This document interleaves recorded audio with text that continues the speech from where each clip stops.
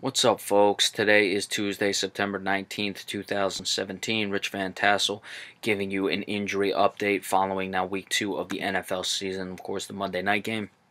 We got a lot of pretty big injuries after this week and some extended period of time injuries. They have Greg Olsen at the top, Carolina Panthers. I wouldn't say that is the most important. We'll get into who I think is the most important in just a minute. I'm just coming across that. Want to, show kind of the order of significance ESPN is putting them in. Greg Olsen, the tight end, he had a broken foot. He's going to be out 6 to 8 weeks with that foot. I'm not sure if Carolina has a bye week in there, but certainly he's going to miss an extended period of time. Olsen, a guy who's always really been Cam Newton's favorite target. He has not done much early on in this season, though. Only 3 receptions for 28 yards. He is one of the better tight ends in the league, and it looks like he has been having his troubles adjusting to that new style of offense where they want to get the ball out of Cam Newton's hands a lot quicker, and I'm a little surprised. Usually tight end, that type of offense will flourish, so I really didn't have any doubts that Olsen would figure it out, but of course at this point, after missing some time, that could really hamper the Carolina Panthers moving forward when he comes back. How do you reincorporate him into the offense? Remember, it's not like, if this happened a few weeks from now, granted, you might only be getting him back towards the end of the season, but at least he would have fully acclimated to the offense. Now, you don't know what to do. And, of course, Greg Olsen is a guy from New Jersey, so I got to give him that as well.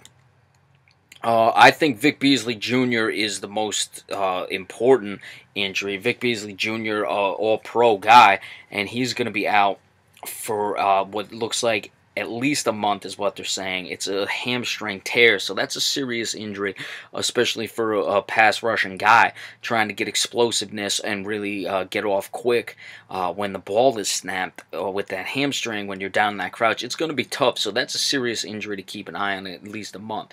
Marshall Yanda, the guard for the Baltimore Ravens, he's a starter. He's one of the better guards in the league. He's out for the season with a fractured ankle. Garrett Boles is going to miss some time. He has a broken ankle. Of course, we just said Yanda had the ankle and he's out for the season. It looks like Garrett Boles may get some time. He's the offensive tackle for the Denver Broncos, and frankly, I hope he can get back on the field at least, or it's not terribly dangerous, because when I was watching this game, when he went down, man, the guy was in tears.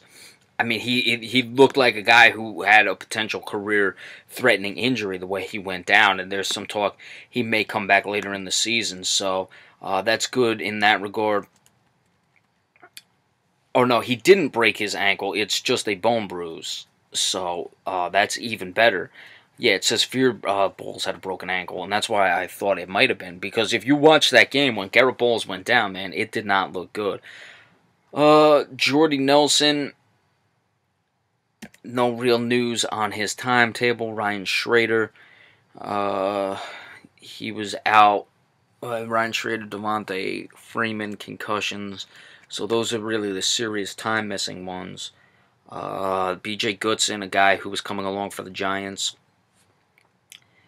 Chidobe Awuzie is nothing of note, the cornerback for the Cowboys, as far as any significant time games. Hamstring injury you're going to have, though. Looks like Nolan Carroll will be out for some time with a concussion, so we'll keep an eye on those. But those are the big ones that you have. You got a few other guys. Awuzie and Nolan Carroll for the Cowboys secondary, pretty important. B.J. Goodson, a guy for the Giants defense who was looking bright. But again, we don't really have the timetable on those. But the major injuries, Greg Olsen, going to be out 6 to 8 weeks. Marshall Yanda out for the season. Olsen has a broken foot. Marshall Yanda, fractured ankle. Vic Beasley Jr., a hamstring tear, at least a month, that's serious. And Garrett Boles looked like he's going to miss some time, but certainly got to give, thanks that Garrett Boles, it wasn't a much more significant injury, because I'm telling you, if you saw this guy, I mean, he looked just absolutely beyond devastated when that happened. I thought it might have been career-threatening, so that's always good news that it's not. Alright, so come Thursday, we will give you the preview of the Rams-49ers game. Be sure to stay tuned for that, and remember, we appreciate all subscriptions as well. Thank you all so much.